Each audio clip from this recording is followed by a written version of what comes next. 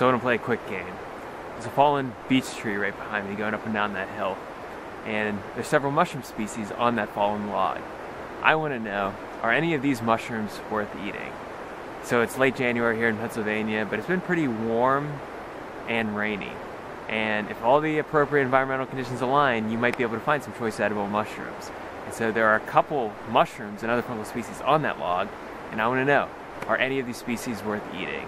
So let's go over and take a look and see what we can find. So this is the first species right here, located at the bottom of this beech tree. And this one is Flebia tremulosa. Would you eat Flebia tremulosa? I probably wouldn't eat Flebia tremulosa. I don't know of anybody eating it. I don't think it's toxic or poisonous. It just probably doesn't have much food value. Still, it's an attractive fungus. It's pinkish peach on top, and on the bottom has a unique textural design. It has folds or ridges, almost like a chanterelle. So they're not true gills, but more like folds or ridges. And it's an important decomposer of this wood, as are all these species that we will come across.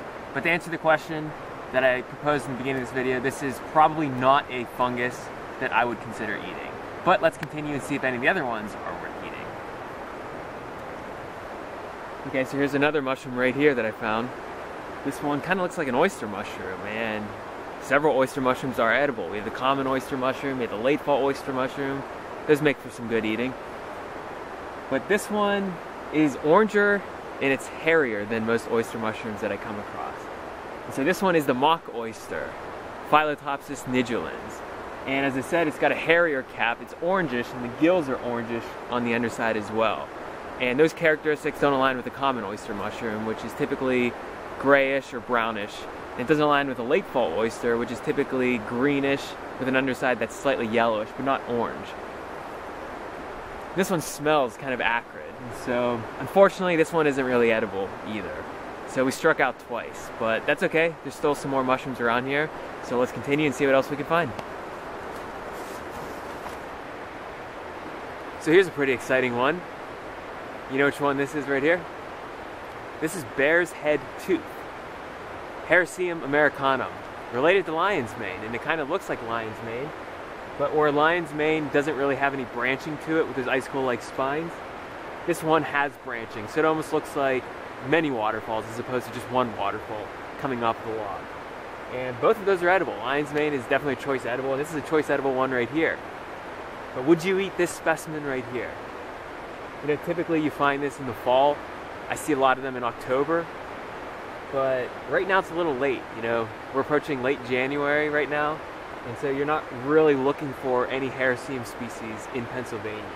So unfortunately, I'm gonna have to leave this one behind, unless I'm gonna risk getting sick from eating this one right here, because it looks a little too old. But still, it's an interesting find. I'm not too surprised that I discovered it here, because this is a beech tree, and typically I'm finding it in woods with a lot of beech trees. But I will come back next year, and hopefully I will find one in the same exact spot. So unfortunately, we struck out 3 times. There might be another species. Let's go see if there is another one that we can find, and hopefully we can eat that one. So I took a look around some more, and I did not find any more fruiting species today. So we looked at 3. We looked at Flebia tremulosa, we looked at the mock oyster, and we looked at a Hericium americanum bear's head tooth. And we could have eaten the bear's head tooth if we were here maybe about a month or 2 earlier. So no mushrooms that we could eat on this log. That's okay, because honestly, right before I filmed myself going up and down this log, I did find a whole bag full of oyster mushrooms. Fresh oyster mushrooms as well, Pleurotus austratus. These are pretty easy to find right now because it's been kind of mild and rainy. So if you live in this particular area near Pennsylvania, get out and see if you can find some oyster mushrooms, because I bet you will. I'm also looking for Enoki or Flammulina veludipes. I've seen it here earlier this week, and so I'll continue to look and see if I can find some more of that. But I'm not too disappointed that I didn't find any on this log right here, because this is just one among many that occupy this forest here. Thanks for watching this video. I appreciate it. Stay tuned next time for another edition of Are Any of These Mushrooms Worth Eating?